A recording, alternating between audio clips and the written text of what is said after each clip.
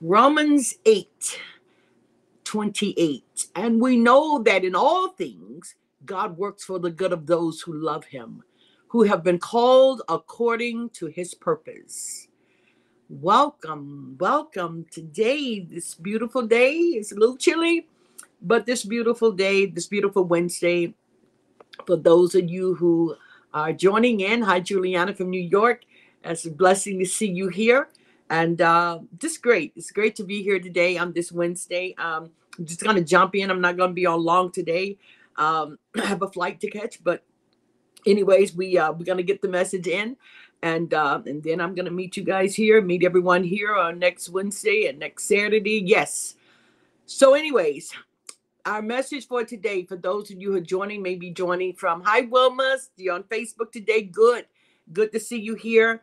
Those who may be on YouTube, I know Shirley and probably Gail and a few others that are on the YouTube.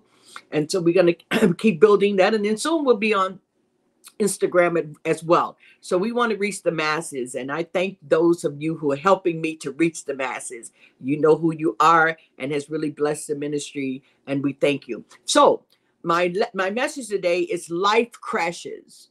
No matter how many or bad your life crashes have been, God can fix and mend them all.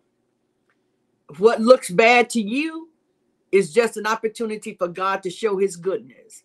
You know, things always look bad for us. We always look our human eyes but you know, the opportunity is just an opportunity for God to show his goodness.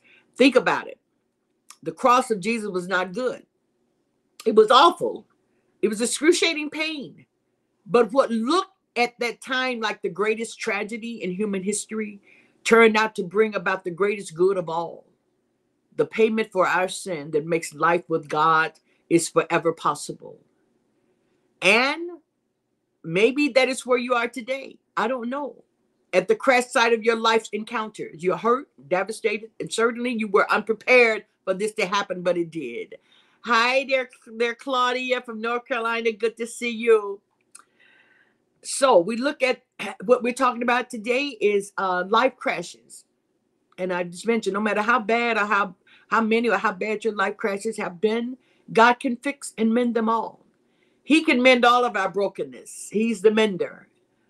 Someone say, well, the marriage crashed into a divorce. The children crashed into an unexpected teenage pregnancy. The siblings crashed into drug and alcohol addiction. Your best friend crashed into foreclosure. Your finances crashed into bills and debts and liens. Your friendship crashed into betrayal. Your job crashed into unemployment. Your health crashed into a disease no one in the family ever has. Your business crashed into more or less than gain. Your church ministry crashed into empty pews. We all have experienced some form of unexpected life crash. But then isn't that how most crashes happen? Suddenly.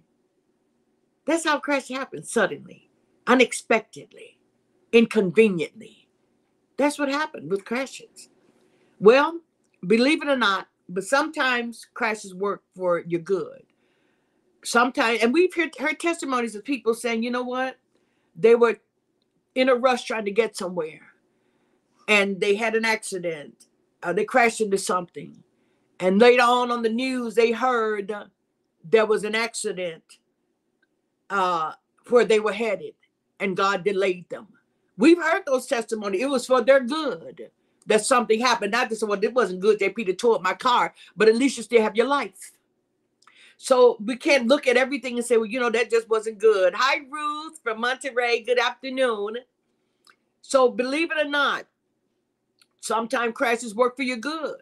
Sometimes they end up revealing what you would have never found out any other way until it was too late and devastation destroyed it all.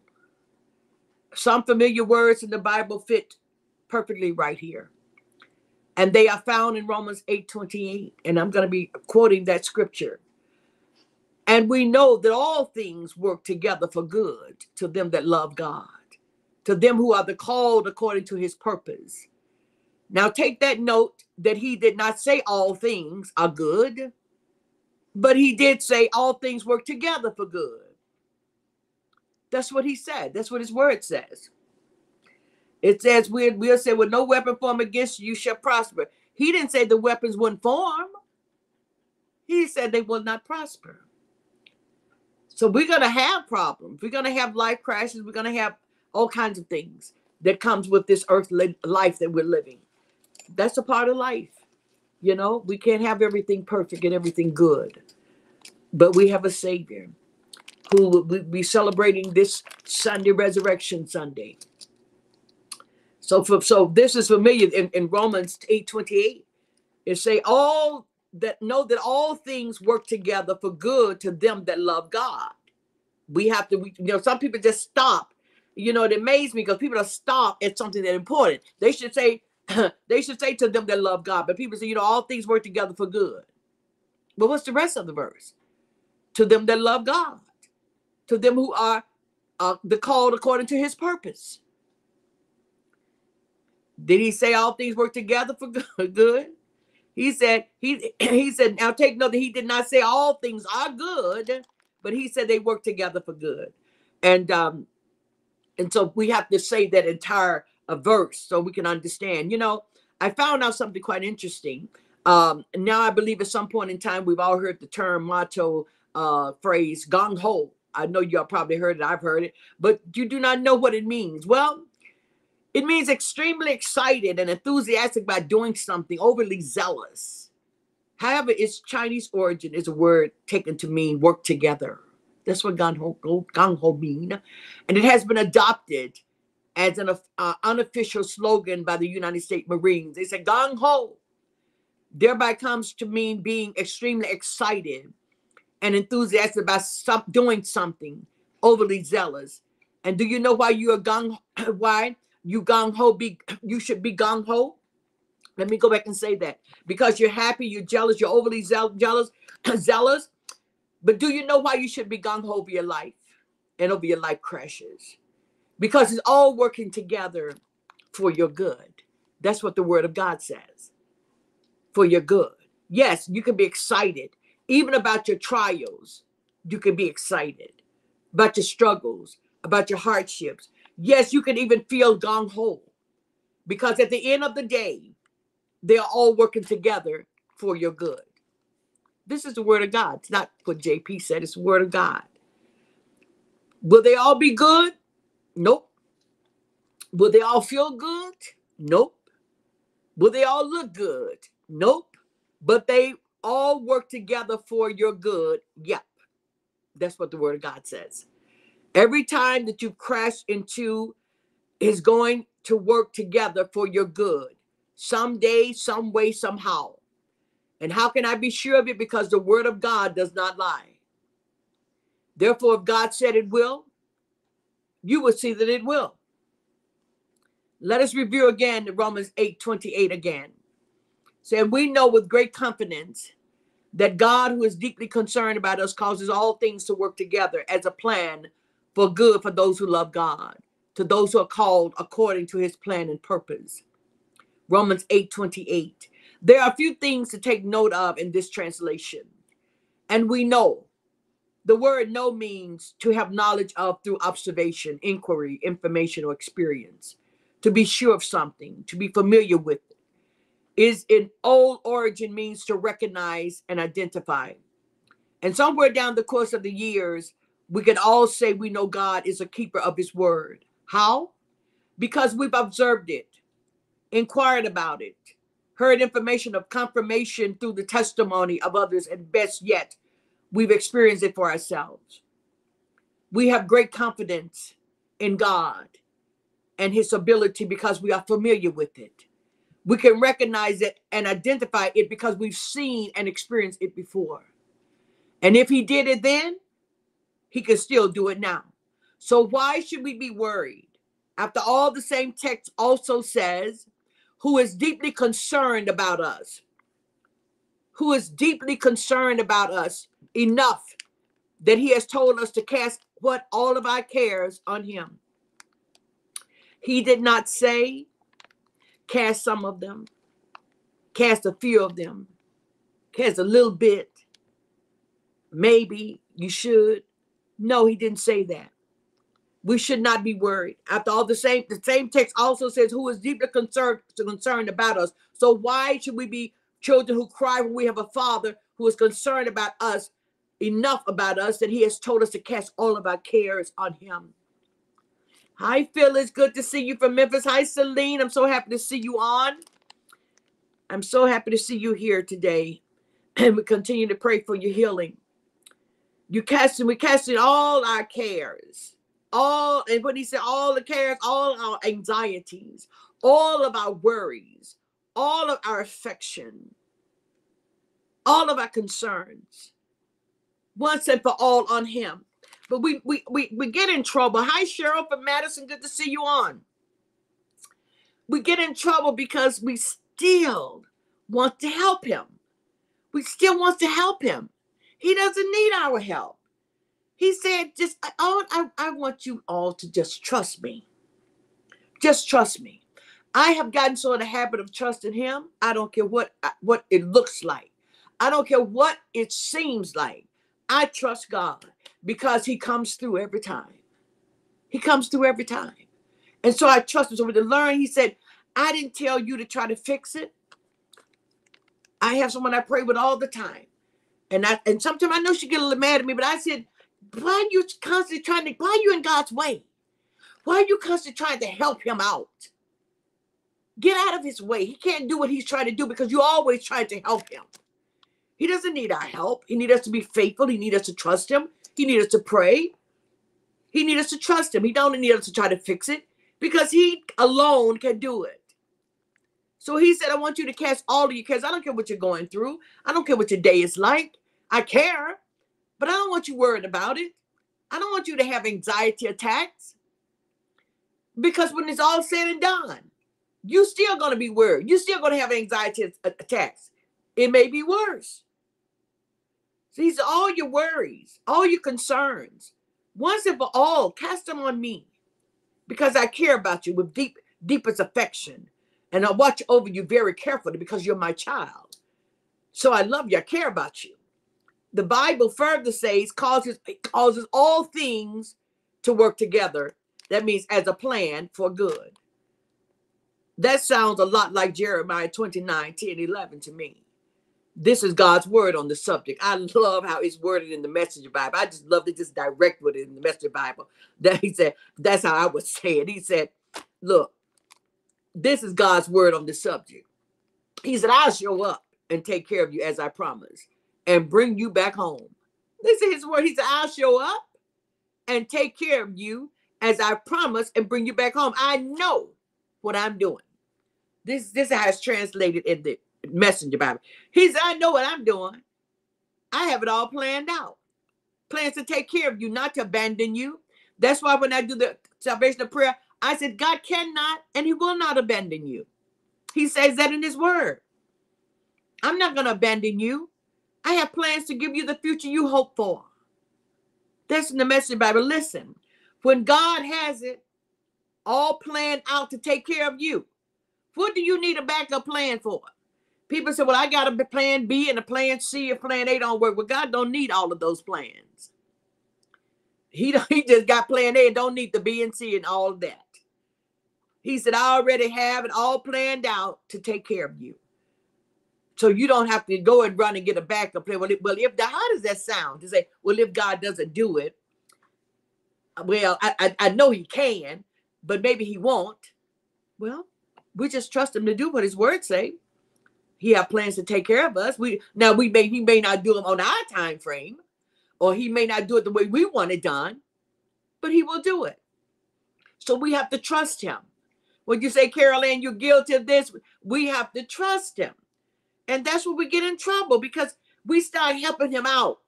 And then we mess up. And then we go to say, well, Lord, I tried, but he didn't ask you. So we always make a mess of things when we try to take it into our own hands and do it without consulting him or not just giving it. He said, I want you to just relinquish it to me. That means just give it to him. Surrender it all to me. You don't have to worry about a backup plan. Maybe if you have some humans, some other people, but God is not a man that he will lie. So his ways and thoughts are much higher than ours. So your friends, you may need a backup plan. Your spouse, you may need a backup plan. I don't know. Your children, you may need a backup plan. Your friends, because some people can be fickle, and some people will tell you what I'm going to do, and they never do it. Have you seen all those kind of people before? And maybe you haven't. They never follow through on anything. And so there you go. Then you got, because you have to have a plan. And when you call, say you're working with somebody and you know how they are, you say, I have to have a plan B or C, because they never follow through. That's what people will do. People will let you down all the time, but not God. And you can say, well, he didn't ask me. In his time, he did. He does things his way, not your way. Now, he may answer some of your prayers you want, but God's going to do it his way. So he said, I'm here to take care of you. I got some plans, but I all planned out to take care of you. And you don't have to have a backup plan with me. Maybe with other people, but not with me. We know that God works all things together for good for the ones who love God, for those who are called according to his purpose. Just give the people the entire verse. Don't just say, well, we know God worked all things together for good for the ones who love God. Put that in there. For those who are called according to his purpose. It's like God said, with my people, he know who his sheep, they recognize the voice. Some people, they don't have no kind of relationship with God. My favorite part of this translation is God works, okay? My favorite translation is God works. Hi, Gertrude from South Africa, Cape Town. Good to see you on. We know that God works all things together for good for the ones who love God, for those who are called according to his purpose. My favorite part of this translation is God works. How awesome to know that no matter what or who is working against me, when God is working for me, neither they nor it can do me any harm. And that's what he'll tell you. Neither it nor me can do any harm. When God is working for me, neither they nor it can do me any harm. In Romans 8:31-39. So what do you think? With God on our side like this. Romans 8:31-39. So what do you think? With God on our side like this, how can we lose? If God did not hesitate to put everything on the line for us, how can we lose? How can we lose? If God did not hesitate to put everything on the line for us, embracing our condition and exposing himself to the worst by sending his own son, is there anything else he wouldn't gladly and freely do for us? No, we can't lose. Good to see you on Wonder. How awesome to know that no matter what or who is working against me, when God is working for me, neither they nor it can do me any harm. Romans 8:31-39. So what do you think? With God on our side like this, how can we lose? If God did not hesitate to put everything on the line for us, as we're getting ready to celebrate Resurrection Sunday, put his life on the line for us, for our sins, while we were still sinners. Yes. Like I say, he didn't wait till we were saved while we're still sinners. So what do you think? With God on our side like this, how can we lose? If God did not hesitate to put everything on the line for us, embracing our condition when we keep messing up and exposing himself to the worst by sending his own son, is there anything else he wouldn't gladly and freely do for us? He said, we're his children. He's Abba. He said, ye who are weak and weary and heavy laden, come to me. I'll give you rest. Come to me. Come lay. Come sit at my feet and be blessed. He loves us. You say, wonder we have not because we ask not, and we ask, believe these verses. Hallelujah. Yes, indeed. That's what the word of God said. You say, what do you think? You think he's not going to do it? God sent his own son. And who dared tangle with God by messing with one of God's chosen? I say this to people all the time. Keep your mouth off of God's children. Keep your mouth off of them. You don't know where they stand in the spiritual realm. Leave them alone. Leave them alone. God got this. When you say the Holy Spirit is rolling all the way to Tennessee from you, hey, God is so good. He is so good. And he just wants us to just trust him. When you say, dirt you with God on our side, who can be against us? With him on our side, who would even dare? I say that to say that. I said, I dare you. Are you crazy? That's how I talk to him. I dare you come up in here and you know who I belong to. You know my Father. And you want to mess with me? You want to mess with my children? You want to mess with my ministry? Are you crazy? That's how I talk to him. And that's how you have to talk to him. Why would you even dare to tangle with me? And you know who my Father is, Satan. Why you want to send one of your little minions to mess with me? Because you're going to get eaten up alive. I dare you. Some people say I double dare you to come and mess with me. You know who my Father is. And you know what he said. You can't do me any harm. You can try. And you're good at it. But we know the end of the story. We know the end of the story in the chapter. If God didn't hesitate to put everything on the line for us, he put everything on the line by sending his son. And so who would dare tangle with God by messing with one of God's chosen and his children? Who would dare even point a finger? The one who died for us, who was raised to live for us, is in the presence of God at this very moment, sticking up for us. Do you think anyone is going to be able to drive a wedge between us and Christ's love for us? There's no way. There's no way. Not trouble, not hard time, not hatred, not hunger, not homelessness, not bullying, threats, not backstabbing. With folks still got the knife in their hand, trying to stab you some more. Not even the worst sins listed in scripture. They kill us in cold blood because they hate you. We are sitting ducks. They pick us off one by one. None of this phases us because Jesus loves us. I'm convinced that nothing living or dead, angelic or demonic, today or tomorrow, high or low, thinkable or unthinkable, absolutely nothing can get between us and God's love because of the way that Jesus, our master, has embraced us. That's in the Messenger Bible. Therefore, with God at work, why do you dare to worry? We know that God is always at work for the good of everyone who loves him. They are the ones God has chosen for his purpose in Romans 8:28. And then my favorite part of this verse is God is always at work. Family and friends may have your back sometimes, even most of the time, but God has your back always. Always is defined as on all occasions, at all times, forever, repeatedly, perpetual, ongoing. So no matter what life crash you encounter, you can rest assured that God has your back on all occasions and at all times, forever and repeatedly. Thoughts like that make you better understand Solomon when he said, you'll take afternoon naps without a worry. You'll enjoy a good night's sleep. No need to panic over alarms or surprises or predictions that doomsday just around the corner, because God will be right there with you. He'll keep you safe and sound. Proverbs 3:21-26. He hasn't moved anywhere. Where is our dwelling place? He may seem at a distance, but he's right there with us. And we know that all that happened to us is working for our good if we love God and we are fitting into his plan. My favorite part here is all that happens to us.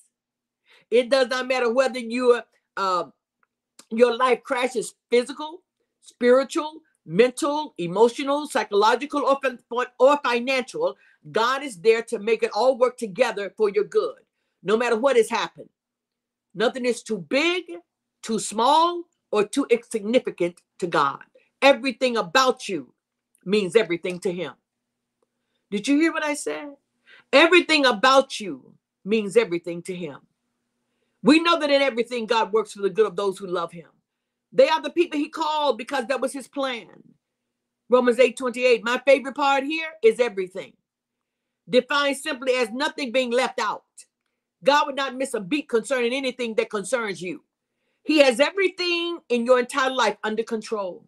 Just because our hands can't handle it, you hear me say that, doesn't mean God's hands can handle it, because everything is in his control. Under control in everything.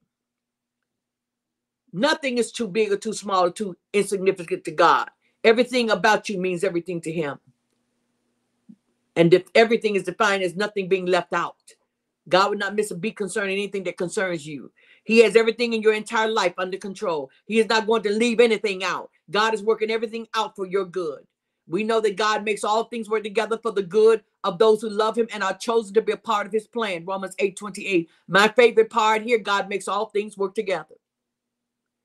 You are not subject to hoping that all the things will work themselves out. You know, you hear some people say, well, I just hope it'll work out. God says he himself will make all things work together. One of the definitions that I love of the word make is to force something to work. And force is defined as to push into a specified position. And what position is God going to make and force your life crashes into? You guessed it, a good position. So no more worries. God will make it work in your favor and for your good. Would you say, Ruth, God will always see us through? Yes, yes, we thank him for his unconditional love. Like with man, they got a condition for everything. Meanwhile, the moment we get tired in the waiting, God's spirit is right alongside us, helping us along. If we do not know how or what to pray, it does not matter. He does our praying in and for us, making prayer out of our wordless sighs and our aching groans. He knows us far better than we know ourselves. He knows our pregnant condition and keeps us present before God. That's why we can be so sure that every detail in our lives of love for God is worked into something good. My favorite part here is every detail. Detail is defined as every small individual item, meaning God will not miss a thing that needs repairing in our life's crisis, and our life crashes, He won't miss a thing. Would you say one to try and open the door, God closed it, there ain't nothing but Satan behind that closed door? Y'all know what to say. You sure know what to say. No matter how many or bad your life crashes have been, God can fix and mend them because he's the mender. He can handle all the brokenness. What looks bad to you is just an opportunity for God to show his goodness. Because our eyes always do what? Get us in trouble. Because we'll take a molehill and make a mountain out of it. We'll do that in a heartbeat. But God said, look, it may look bad for you. I know what the doctor said. God said, I already knew what the doctor said before the doctor said it. But I am the master physician. And I'm going to grant you favor. I know what the bill collector was going to say, and I changed his heart. I fix hearts and all that. Attitudes, person, everything I fix. Because I lack nothing. I'm limitless. You may be limited, but your Father is limitless. He owns it all. So he said, God can fix and mend them all. What looks bad to you is just an opportunity for God to show his goodness. Think about it. The cross of Jesus was not good. It was awful. It was excruciating pain. But what looked at that time like the greatest tragedy in human history, it turned out to bring about the greatest good of all. The payment for our sin that makes life with God forever possible. Yes. Would you say Wanda Carol tells you make that mountain way bigger? That's what we'll do. We'll take them, start a little molehill. And when we get through with it, it's a giant mountain. And God said, you did that. So we have to leave that alone. Because God said, whatever life crash it is, I'm going to take care of it. Because you know what? It's going to work together for your good. And that's my message. I got it done in 30 minutes. That's my, because I want to give you a word of encouragement. Wednesday is my just encouraging you to get through it, make through the week. Because sometimes it gets a little difficult to get through the middle of the week. You start with Monday, it seems like you got a headache. You get to Wednesday, Lord, if I can just make it through. So Wednesday is my just passing through, just to give you words of encouragement to make it on through the week. Saturday, like I said, this weekend is Resurrection Sunday. And yes, indeed, we are so blessed that our Savior went to the cross and all they did, and he rose again and he lives today forevermore. And we're just blessed. We're blessed. Yes, when you say one, the very encouraging enough to make you shout, go ahead and shout. Because sometimes I run around the house because I feel so good and I'll be bouncing up and down on the chair. But God is good. And I want to thank each one of you. I want to thank you all for coming and taking time out, because I know it's, the weather's getting nice now. And even though I am still a little chilly, but it's getting nice now. And I want you all to just, to continue to stand strong, despite what may happen, despite what the situation may look like. Know that God is working it out for your good. It may look terrible, but God said, don't get in my way. I'll take care of it. John T., how are you from Haiti? I pray that all is well for you in Haiti. Good to see you on. We're getting ready to end, but I'm glad you made it. So please come back. Thank you, Wanda, and everyone on. Thank you. I pray that you all have a great week. Yes, and have a great weekend. And I'm going to see you on Saturday. And just be blessed through this week. And just, if you run into any challenges, know that God is working it for your good. And just stay faithful. Stay faithful. Trust him. And he'll just trust God. Trust him. So thank you. Thank you, Jonty from Haiti, Juliana. Oh, yeah, Jonty, Juliana is saying hi to you. Yes, and that you hold Haiti in your prayers. Thank you, Wanda. Thank my cheerleader. You're giving me good feedback. And Ruth, thank you from Monterey. Yes, Jonty, God is good all the time. Thank you, Celine from Perry, Georgia, and Carol Ann from Monterey, Ruth from Monterey, and Wilma's from Wisconsin, and Claudia from North Carolina, and Shirley on YouTube, and Gail and Devon. If I missed you, please forgive me because it seems like I miss your name all the time. So I just want to thank you, Geraldine, for making things happen today with me and getting things going. So I pray that you all be blessed and keep me in prayer, and I'm going to keep you in prayer. And we're just going to stay faithful to the Lord. Whatever our challenges are, we're going to stay faithful. So have a great day. Until we meet again, Jesus delay his coming. I'll meet you all here on Saturday. Be blessed and have a great week.